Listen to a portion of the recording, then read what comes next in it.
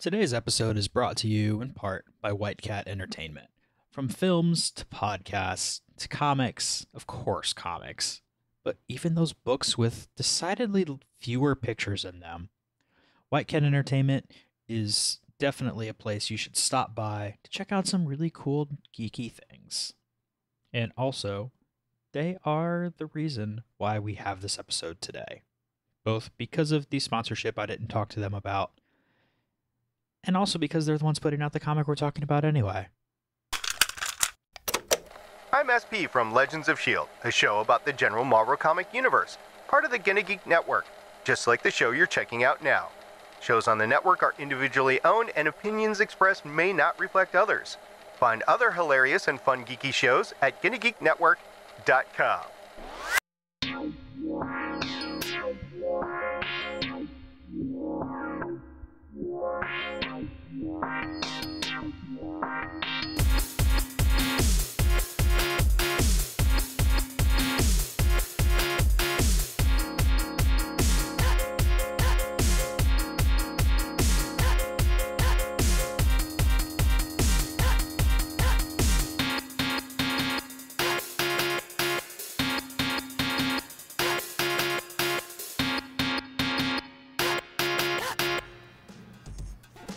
And welcome to Play Comics, where once again, I don't even know if I want to make regular episodes anymore because I am having way too much fun talking to guests about their cool things.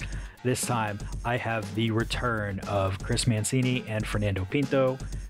Unless you want to say Fernando Pinto and Chris Mancini. I mean, they're both equally awesome. I don't know who to put first. We are talking about their recently, as of It's today, okay. as of recording. Good. I'm so glad you guys don't care because I didn't even think about that. We're here today to talk the second volume of Rise of the Kung Fu Dragon Master, Volume 2. So I guess it's the first volume of Volume 2. Absolutely. Yeah, it's gonna stay in there just like that. Yeah. So how are you guys doing today? We're doing great. Thanks for having us on the show. Actually, the Kickstarter literally launched today, so we've got that. I've got that refresh finger that keeps hitting Kickstarter over and over again for the first couple of hours, but it's going well, and we are happy to be back. I already getting Twitter emails about questions about the book, so that's always a good sign. Some very odd ones too, which is good. Like when it says physical copies, do you mean actual copies of the book that I'll get mailed to me? I'm like, yes, that's what a physical copy means. Yes, person on the internet. Yes. Yes. I really wish I was doing this as video right now for everybody so that everybody else could see my face, because what the hell? Really? The internet is a magical place full of magical people. It truly is. It's just when you think, well, I can't get anything crazy or emailed to me or tweeted at me. That's it. I'm like, oh no, yes I can. Something is beating what happened yesterday. So let's get things going cool right off the rip. What is your elevator pitch for Rise of the Kung Fu Dragon Master? Rise of the Kung Fu Dragon Master is an action comedy graphic novel that is kind of a love letter to all the 80s movies I grew up with, from Jackie Chan to The Goonies to anything Stranger Things has been based on. And like all the ones that are like Big Trouble in Little China, all these movies that I grew up with and I absolutely loved. I wanted to kind of do a really funny action comedy with all these elements of like martial arts and a hero who can't get his shit together ever, and on that journey of like discovery and learning about himself and violence and how toxic masculinity is and how toxic violence can be, and how do you find peace when you're already so far away from it. But I wanted it to be funny, and I wanted there to be actual dragons in it, and I put it together. And the one takeaway I would want everyone to have with the book is to really just have a good, fun time with it, and then occasionally, if there's a poignant character moment that makes you go, huh, all right, I've done my job. But mainly it's to put a smile on your face with a hint of nostalgia, but also for the action comedy crowd. And that's when Fernando came on board, and we have a shorthand now from Long Ago and Far Away, so he kind of already knows what the humor looks like and what it should look like and how it can integrate well into the action, because I still wanted it to be authentic.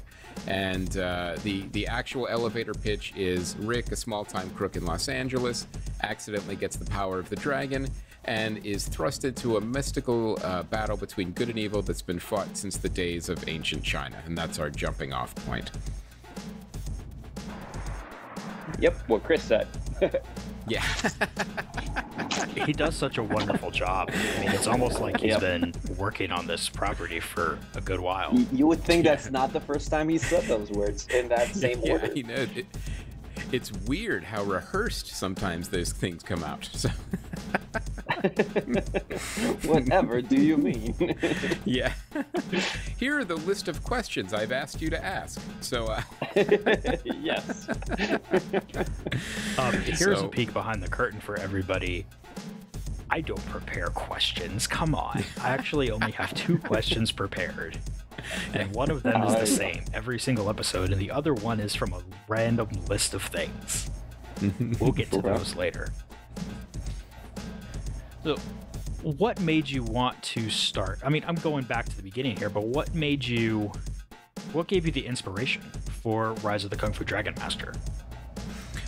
It was on the heels of Long Ago and Far Away, and that was kind of like my fantasy comedy story. And I obviously I'm going to stay in comedy for a rather long time, but I wanted to do something that was a little more action oriented, and also Long Ago and Far Away was also very nerdy with like a lot of references to pop culture.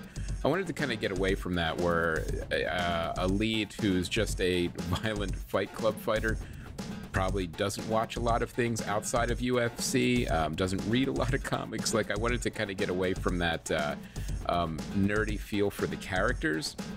So I thought jumping into the things that I grew up with 80s movies and even some 90s movies too, and Jackie Chan and all of those things, I thought was kind of a good jumping off point. And it also made me think about, like, well, what can I do in comics that, you know, you can't do in other mediums?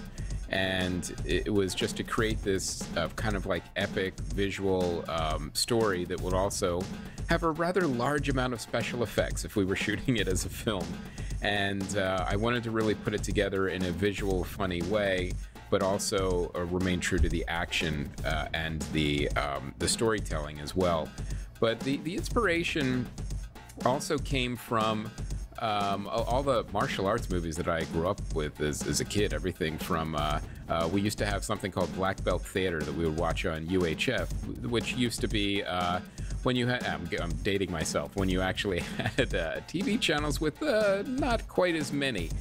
And we would watch those on Saturday afternoons, and they would be horribly dubbed, but we would be sitting by the TVs watching them over and over and over again.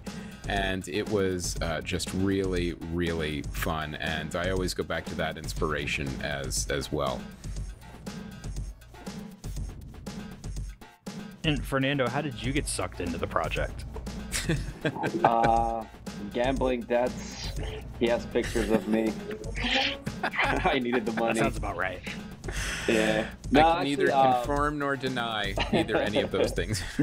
Yes, allegedly he has pictures of me. We got hooked up through Jonathan London, who does the Geekscape podcast. I had done some comics with him, and my sort of style and vibe has always been kind of humorous. Like my own work, my first graphic novel, Warped, my current work doing Gun Punch and all that other stuff. I've always been really into like funny comics that are also like have a lot of action and cool characters and colorful and everything. So Jonathan recommended me to Chris, and he was like, "Oh, all right, this guy this guy looks all right, I guess. And we started doing Long Ago and Far Away, and after, I suppose. It was a better reaction Maybe. than that. Yeah. This guy looks okay, I guess. Yeah, he's all right, I guess. But I think because Chris mentioned before that our first project, Long Ago and Far Away, that was a longer road for you, right? Because you had worked with other artists that didn't meet deadlines or something, right? Oh my God, that was a huge long road, because that one actually started off as a screenplay that was in development in a couple of places, and then it never got into production. But I always retained the rights, and then it was actually going to go on Mark Waid's site, Thrillbent Comics. That then right when we were going to go into production, all the funding fell through. So Mark actually helped me kind of shepherd it into its current form, and we used Kickstarter, and when we started with Thrillbent, there was a couple of artists that fell through that didn't deliver anything, and it was a mess. And then I was like, I'm gonna just talk to my podcasting buddies. I'm sure they could help out at this point. It's weird where you're like, well, podcasting it goes into so many different places into the universe. It's at first it seems crazy. Why would you ask podcasters about comic book artists? I'm like, oh no, they're there. There's connections. And as soon as I told Jonathan what I was working on, he's like, oh, well, you gotta use Fernando. And then when I saw his work and we met and hit it off, we're like, oh, that's perfect. And we started kickstarting it. We put it into production. We didn't break it up. This was a much longer project. And when we ended up making it, and then Mark Waid did a nice foreword for the book as well, and then it ended up at Starburns Press as a digital book. So, and then it went back into development again as a TV show. So it's still circling around Hollywood. So we'll see what happens on this go around. Well, why do you think I'm really talking to all the creative people here? I just want to make giant connections so I can hook people up and make things happen. There you go. But yeah, like after we were done with that one, Chris was like, "You want to do another one?" I was like, "What's it about?" It's like people kicking each other at jokes and dragons. I'm like, all right, that sounds cool. That's a much shorter elevator pitch, and honestly, it hooks me just as much as the real one. Yeah. Yeah, I kind of like it better too. So it's about people kicking each other. But yeah, like I'm not like the biggest kung fu guy. So when we started on the project, Chris was like, okay, you have to watch these movies, and he gave me a bunch of like old martial arts movies, and I'm like, oh my god, this is great. So now it's been super fun. Like I'm really into action movies, but not as specific as like kung fu cinema or anything like that. So it's been a fun project to work in, but also it's been kind of a learning experience, and like referencing all those weapons and the types of kicks and the stances and all that stuff. So it's been really fun. Yeah, it's really cool. One of the things I love working about Fernando is that he never walks through anything. He puts the time in. Like you think, oh well, these are more humorous and cartoony drawings, and yeah, there's one element of that, but the other element is Fernando takes the time and he does the research, and we go through sometimes reference drawings and like, this is what it should be, this is what it should look like. And even when we were doing Long Ago and Far Away with the medieval things, even things like armor or swords, we go through it, and Fernando's always down for drawing something he's never drawn before and checking out references, because what happens is it makes the project more authentic, even on a subconscious level. Like if all that stuff is in place, it really makes everything else kind of have a nice foundation to bounce off of, like jokes and action from that. So it's always a good thing. Well, this is quickly turning into the long-form list of reasons why Fernando is in my small group of people who will do the art for my thing when I actually get it written. Yeah, which I'm being completely serious about. Yeah. Oh yeah, that's awesome. The one thing is I have like my whole year planned out so far, so take your time writing it. Like, oh, that's cute. How you totally think I've gotten further than the last time we talked anyway. All right, cool. All right. Yeah, that's another sign, when someone's in demand, is like, oh, we got to figure out the schedule. And we've always been able to do that for sure. Like it's also one of those things where you get excited and like, oh, it's great. I want you to be working and less available, but not too less available, so you can still work with me. So it's a right. It's a happy for you, but also, yeah, but I still want you around. And also a selfish jealousy. Yeah. Yeah, I mean, that's great, but I don't want to share you with too many people now that. They all have pictures of me, Chris. I can't help it. I know. I understand. I've done bad things. Speaking of bad things, I was going to ask you about this later, but for the cover of the Freaks and Gods trade paperback, who picked the font? Oh, I did not do any of that. Like, I just did the drawing, so. So that was Mike looking at my logo and everything and picking the same font. I could be, man. I just turned it in. And it is. All right. Cool. Now you that's need to out. talk to him about that. Yeah. Oh, I did a told cover it was for. hilarious. All right. Cool. Yeah, for people that don't know, I did the cover for the Freaks and Gods trade paperback that 2 and 5 Inc. put out. I think it was last month, June. I think it was. It was pre-orders last month and coming out this month or next month. I can't remember. All right. That was a fun gig. I liked it. I spent like 3 months telling the store, "Hey, can I get this yet?" And they told me, "No, not yet." Indie comics, yay! Yeah, gotta love it. Speaking of indie comics, what is it like coming back for another round on Kickstarter of a property that got funded the first time? You know what? I'm more cautiously optimistic this go round because people have enjoyed the first volume. I take nothing for granted, but I'm hoping that this one might go a little bit more smoother. And there's always that hope of like, well, maybe it'll overfund, and we can pay everybody a little bit more, and make more books and stretch goals and all those things. But it's off to a really good start, getting a lot of great support from Kickstarter. It's a project we love. On day one that they earmarked it for that, which is great.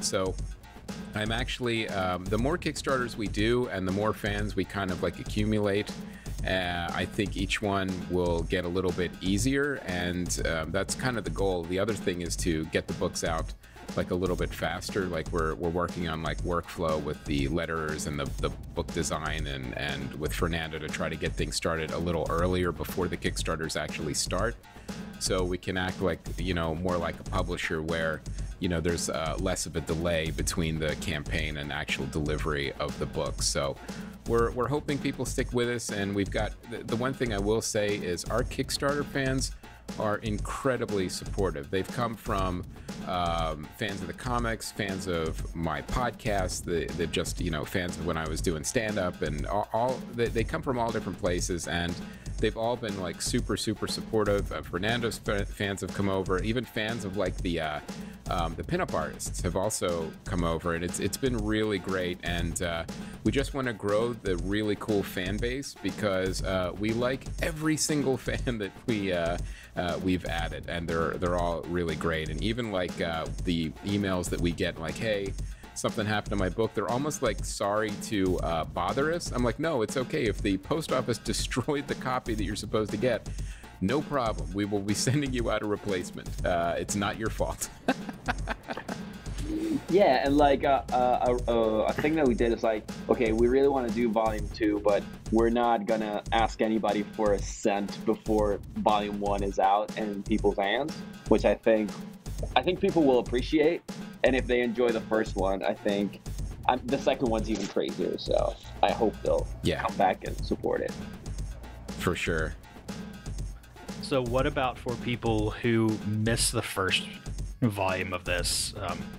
What is the best way for them to be able to see it? Well, we've destroyed all copies of the first volume, so it's gone. I don't know yet. That's just the way Yeah, you and do they business. they need to take a good hard look at themselves and ask why. Why did you miss it? You know? Yeah, we're very strict at Yes. with these Yes. campaigns. So the way that people can get Volume 1 is we've added it as an add-on for Volume 2, but also during the campaign, there's also just reward tiers where you could get both of them together. You could get a package of physical or digital or both for Volumes 1 and 2. And if you don't want to wait, you can actually go to the White Cat Entertainment store at whitecatentertainment.com, and there's copies there as well, and you could just buy one there and I'll ship it out. Okay, but what if I think your guys' work is so amazing that I want to get everything I can possibly get my hands on? Is there an easy way to do that? That's a great question, Chris. I'm glad you asked. Yeah, there's other tiers on Kickstarter where you'll get all of the Mancini and Pinto digital books. You get Long Ago and Far Away. You'll get Rise of the Kung Fu Dragon Master. You'll get Warped, and I think it's one issue of Gun Punch, I believe. And Sam's Big Chance was. Yep. Yeah.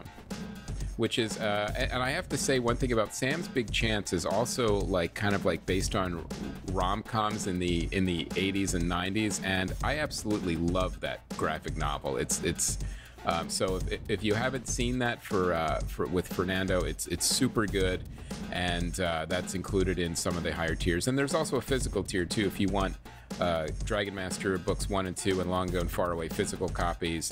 That's also a tier, so you can get everything there as well. I mean, if you listen to this in the past, because I know they're not going to get it out fast enough, there's even a tier where you can save money, but get volumes 1 and 2. Yes. Yeah, there but was then you a can save it later too, so don't worry, everybody. Yeah. Yeah, it was $5 off for the first week. You could get volume 1 and 2 together. See, this is what happens when you don't plan questions. You get to ask the real ones that pop into your head. And you don't get stuck on a script. Good stuff.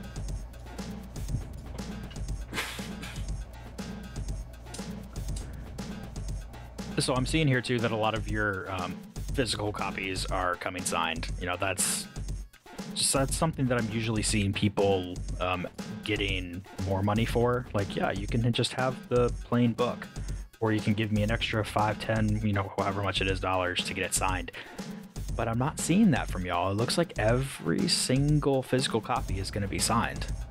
No, I actually charge for it? Yeah, I know, it's crazy.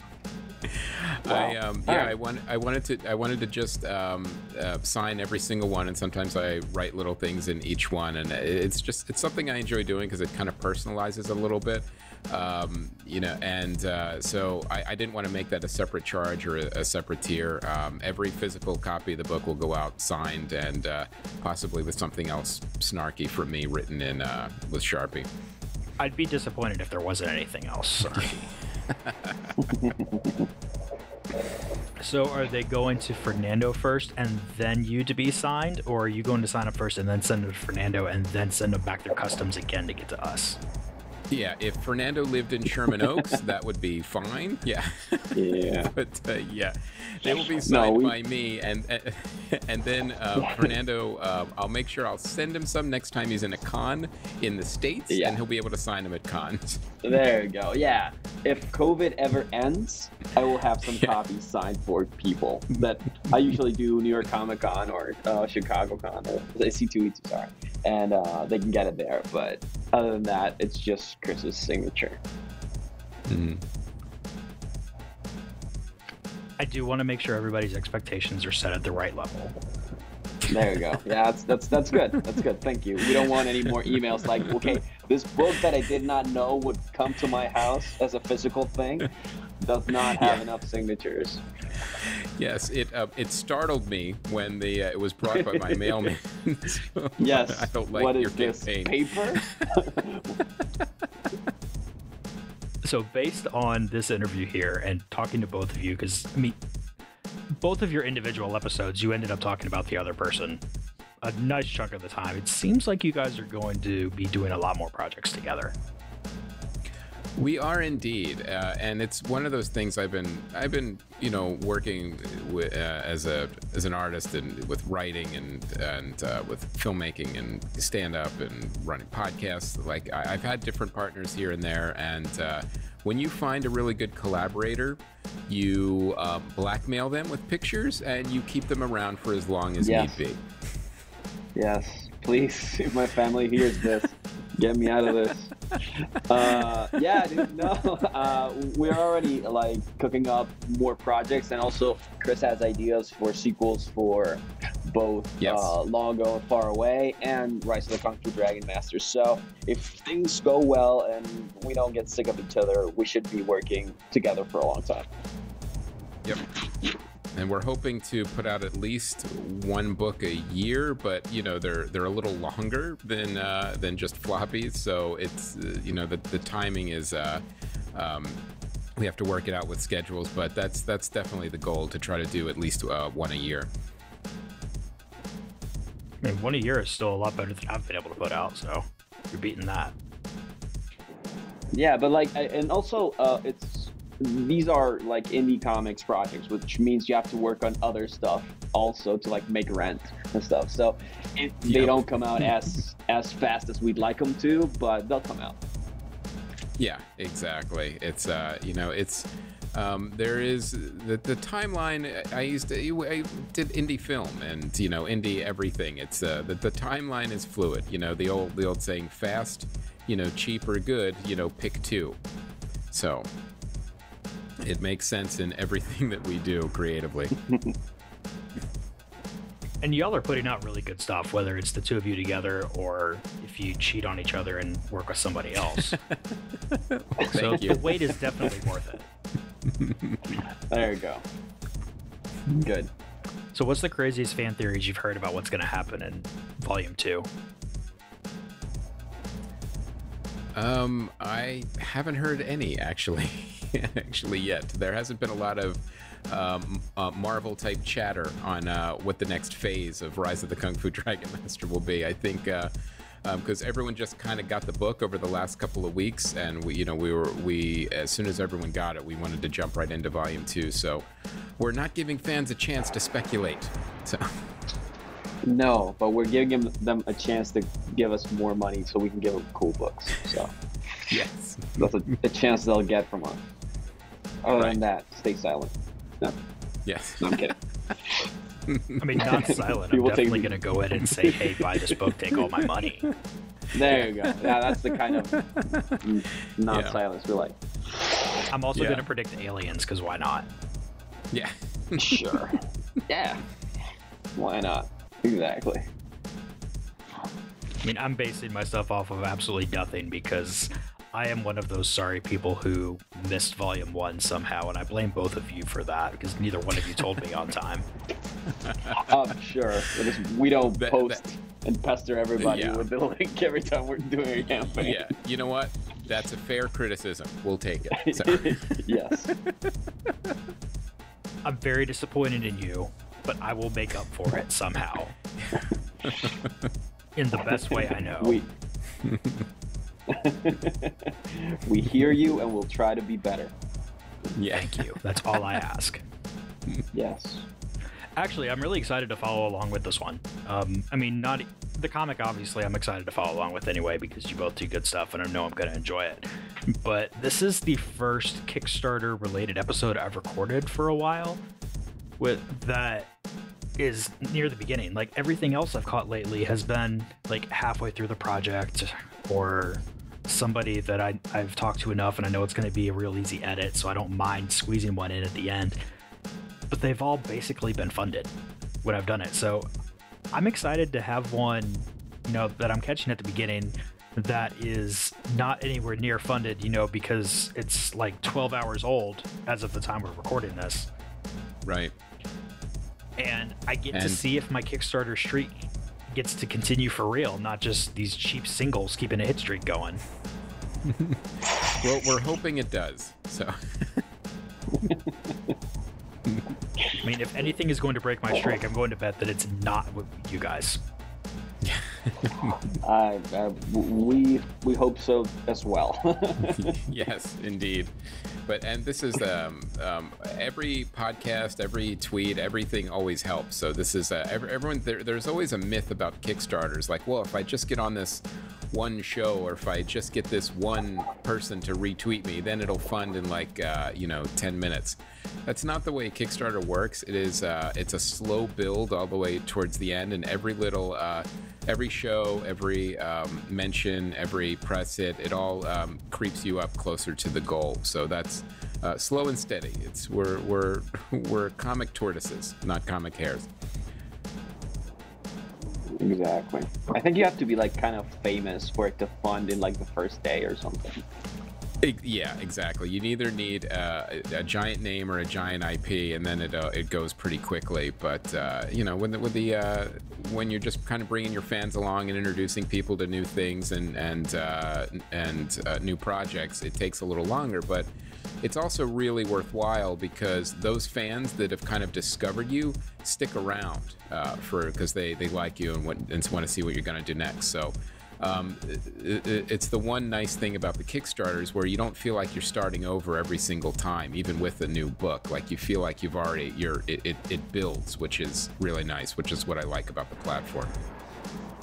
Yeah, and not to like toot our own horn, but we've delivered on both Kickstarters, like yes. Even if we've taken a little bit longer, like Chris is really, really good about like talking to people and letting them know where we're at and giving them previews, stuff like that. So if any of our projects ever take a little bit more time to get done because of whatever life throws at you, like we'll deliver it to you. Like we're not one of those Kickstarters that are gonna just run away with your money and like not give and you we'll what keep you posted the whole time. Yeah, exactly. Not like some people who shall not be named, because I don't remember. Well, there's a lot names. of them. Yeah. No, I think I've done a really good job of having people on the show who, have, followed up with their stuff, and maybe a couple of them have taken a little bit longer or a lot of bit longer than they wanted to get things done, but they've at least kept the backers up to date on what's going on. So, I'm not just sitting here in the dark, not having my comic. Well, I mean, talking to the people that support you, that's like the least you can do, right? Like that's the minimum effort. Like they're letting you create what you thought up, like your dreams, right? It sounds corny, but it is true. Like this doesn't happen without people backing it. So if people like who make their own money and they give it to you so you can make the stuff that you want to make, if you don't like at least throw them an email every once in a while, like what are you doing, man? Yeah, it's very, very true. Like people are trusting you with their hard-earned money in advance, and the least you could do is keep them posted. And 99% of the people have backed Kickstarters before, or understand how it works, and they're super understanding. What you can't do is just not say anything and not communicate with people, because that people don't like, and it's understandable. Like, all right, well, hey, what's going on? So you got to keep your patrons and your Kickstarter backers informed throughout the whole process.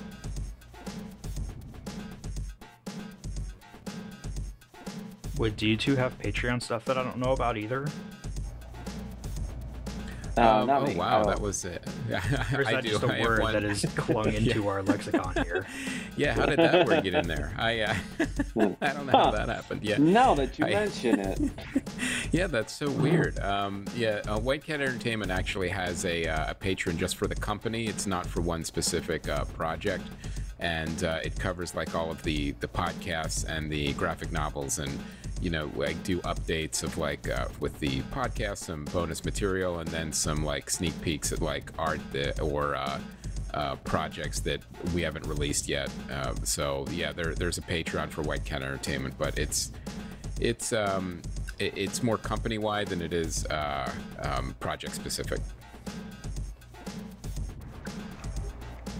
Yeah, I don't have. And I'm a not Patreon. entirely That's sure. Like... And I was going to say, I was going to add, I'm not entirely sure how effective that approach is to do an overall Patreon for your company rather than a single project. So the jury is still out on that.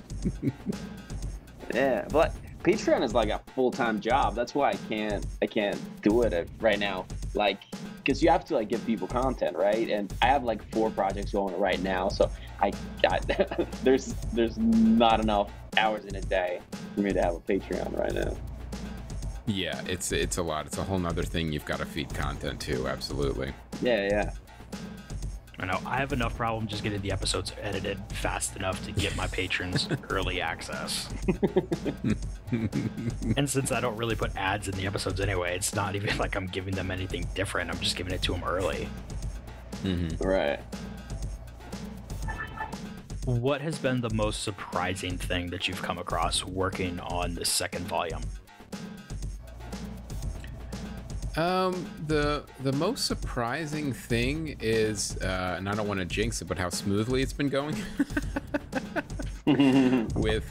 Because we were dealing with everything from COVID to we had some workflow issues with we were switching editors at one point, and so it was a lot of moving parts last year, but it was something I definitely learned from, and I definitely tried to streamline and get everything together. The other thing I made sure I did is I had the Volume 2 campaign kind of ready to go months before we had actually finished delivering the Volume 1, so I wanted it like ready to go after those books went out. So I tried to do as much in advance as possible, and that worked out. If I hadn't done that, we wouldn't have launched today when we did. It would have been a little more time, but that was a pleasant surprise that this is the workflow is going much smoother than last time.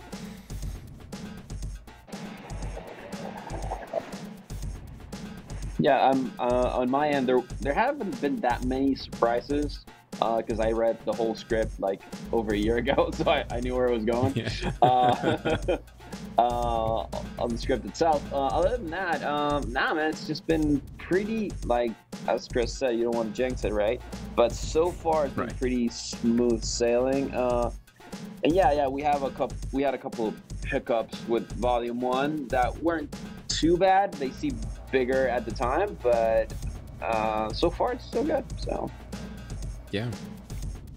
Well, I definitely don't want to jinx it either, but I think somebody has backed it on Kickstarter while we're recording, and that person is not me. Yay!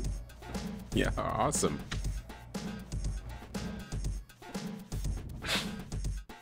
My problem here is going to be deciding which level I want to back it at, because you had to go be an asshole and have lots of good levels. That's the best compliment we've had all day. There you go. Yeah.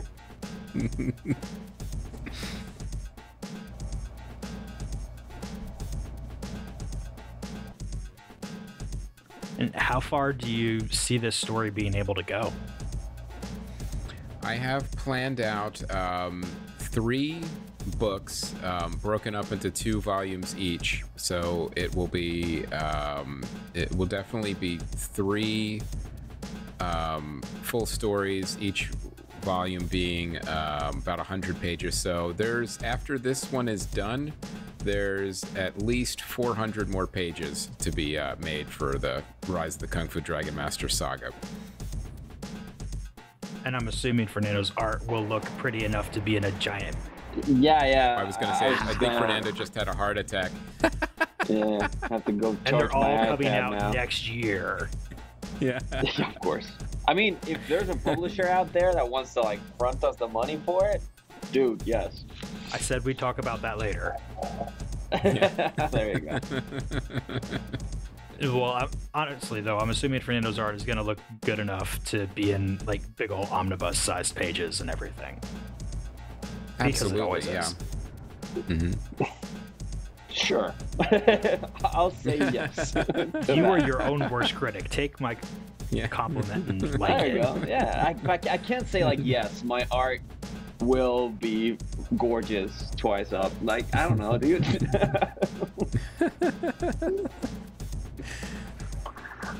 It'll be the right res for an omnibus. There, maybe that's you could There you go. take Yes. baby steps towards accepting the compliments. So There you go. Yes.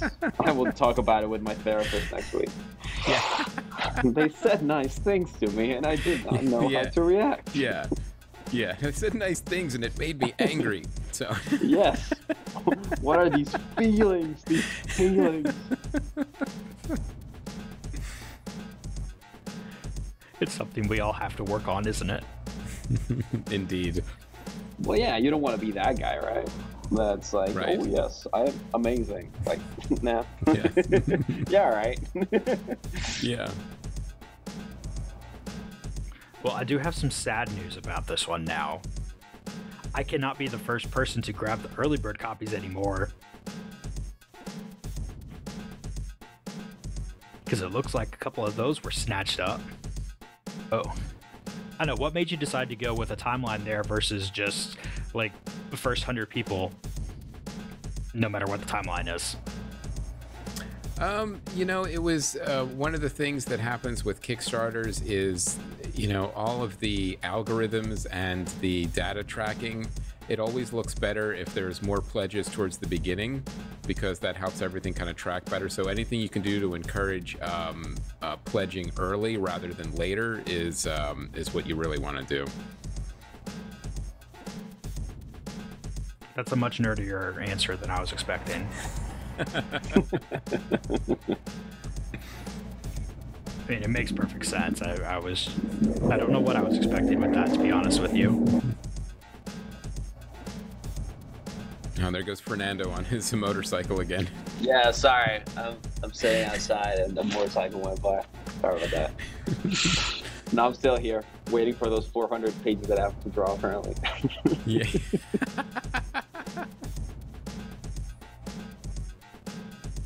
Oh, just wait till you get mine. There will be time travel and I don't know what else. And bison. And bison. There you go. Why not? Bison? They're making fluffy. Like, no, sure. All right.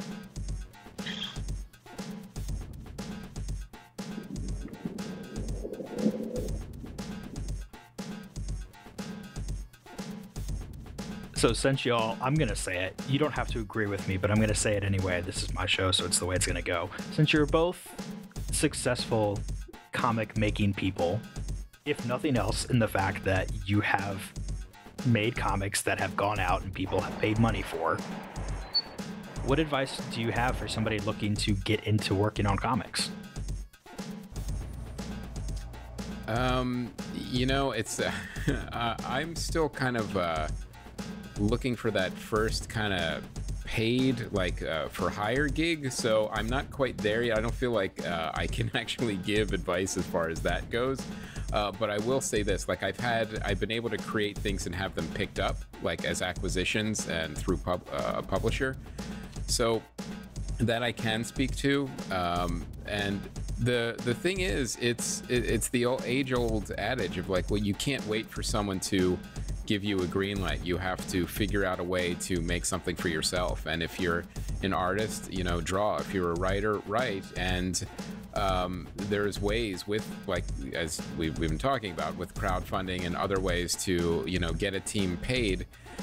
But here's the thing: even if you want to just kind of write and draw your own comic, just to put it up as a webtoon, a web comic. You don't really need permission from anybody anymore to make things. So be creative with your creativity on how you can actually get something made, and never let a barrier stop you as far as creating goes. And also never wait for someone else to tell you, yes, you can do it. Yeah, I think I would say the same thing. Just make stuff and get it done. Like, start small, do a small story, then go bigger. Like, do like a 3-page story, then a 5-page story. If you can't draw, find someone that can draw. If you can't write, find someone that can write. If you can do it all, try to do it all yourself and work with other people. Like, there's so many ways to do it. Like, if you don't want to do, or if you can't do yet, like something to what you would consider professional level, it doesn't matter. just get it done, get it out there. People will like it. If it means something to you and you think it's cool, other people will think it's cool, right? So just do your own thing, work with others, just get stuff done. That's the biggest thing. Yeah, create, and don't try to make the next Spider-Man. Create something, like Fernando said, that means something to you. And if it means something to you, it's you know, and it's personal, that people will relate to that more than something that looks like Captain America. You know, that's what you have to do. There's already a Captain America, and the people working on it are not getting royalties apparently, so just do your own thing. Yeah, apparently you'll make the same in royalties, so. Exactly. And yes, I am feeling personally called out by that. Thank you. I needed that. Fine. I'm being completely serious. That's for you and your therapist, sir. Yes. Why do you think is the other reason I do the podcast? Yeah. Yeah, there you go. There you go. So as we start to wind things down, I do need to know, though, for sure, who was your favorite Muppet?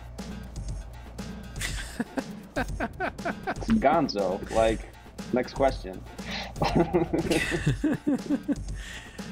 You know, could that answer kind of change? Like, as a kid, it was Fozzie Bear, but as I got older, it ended up being Pepe the Prawn. Pepe's pretty cool. That makes perfect sense. Yeah. Yeah. And it's I'm gonna really go on a deep dive on this, where there was one incarnation of the Muppet Show where Prince was on. He was the guest, and they showed all these outtakes with Pepe the Prawn and Prince, and he was trying to present different desserts to him, like a raspberry parfait. And then finally he just said in his accent, Bavarian pretzels. And then Prince just started busting up laughing, and it was like one of my favorite outtakes. Nice. Was that from the 90s-ish one? Probably, yeah. It's got to be on YouTube somewhere. Yeah, but why is that not on Disney Plus and everything else is? Good question. I mean, I'm assuming music rights, but still. Yes. And I think like the Prince state has a stronghold, like a very strong policy of his stuff not being anywhere. So there's probably a lot of that. That makes sense. Mm-hmm. And yet he did a hologram appearance. Although, from my experience, people whose favorite is Gonzo, it is Gonzo, it always was Gonzo, and it always will be Gonzo. It's always been Gonzo for me. Like he has weird relationships with chickens. He gets shot out of a cannon. You know, he has a weird nose. He wears cool shirts. Yep. You know, he's the best. Mm-hmm. He gets his own sound effect when he appears. It's like that whoosh. Exactly. Yeah. Exactly. Yeah. What else you want? No? Yeah. And finally, if you had to do a PhD in something, what would it be? Oh, probably astrophysics, so I could leave the fucking planet. That might be part of the same conversation we're having later. Right. Yeah, a PhD, that's a lot of reading, man. I don't know about that. Podcast question answering. That would be my PhD. Yeah. You're going to be a professional at this by the time we're done with you. There you go. Just go to Chris and Chris's podcast school. Yes. I don't think you guys are accredited though. I don't know. I don't know if my well, neither are the Webby Awards, but those happen too. Yeah, it's an online class, Fernando. Okay, cool. All right. Do I get a certificate like I completed it? Yeah. Sure. Mm-hmm. All right, awesome. And I get printed at home and everything. Just send me a PDF with my name on it. Yeah, it's a PDF. You know, the signature's already there. There you go. Just fill your name in. Yeah. So most importantly, though, if people want to see more of your work, hear more from you, all that fun stuff, where else can they find you online? I've started a new content company last year called White Cat Entertainment that I've kind of put everything under that one banner. So there's podcasts, the comics, there's a store, and you can kind of find everything there at whitecatentertainment.com, and you can also get links to the Kickstarter there as well. And for me, you can go to linktree/Fernando Pinto Art, and you can get all my stuff there, my website, my webcomic, Gun Punch, which comes back this month, and all the other stuff that I'm working on, and all my social media. So linktree/Fernando Pinto Art. And as always, we will have links to all that stuff down in the show notes, because clicking links is so much easier than trying to remember how to spell things. Yeah, who spells True. that? Yeah. No, nobody. No. I don't even press all the buttons anymore. I just swipe. Yes. You write this for me, computer. So, as always, if people want to hear more from me, they can head on over to Twitter at PlayComicsCast, or just go to playcomics.com, where there's links to other social media things, but it's mostly Twitter for me, let's be real.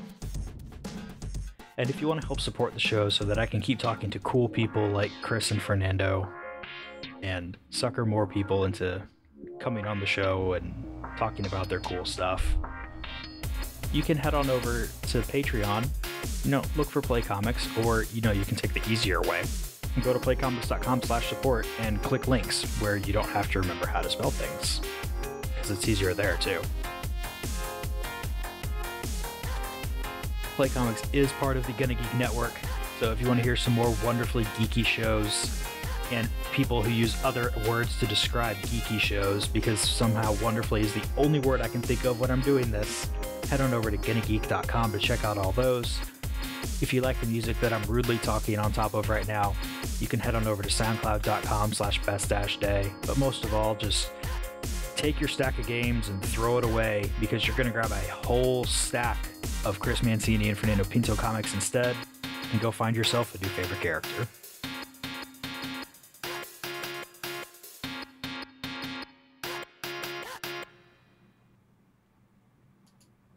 And done. Yes, I'm sure. Okay.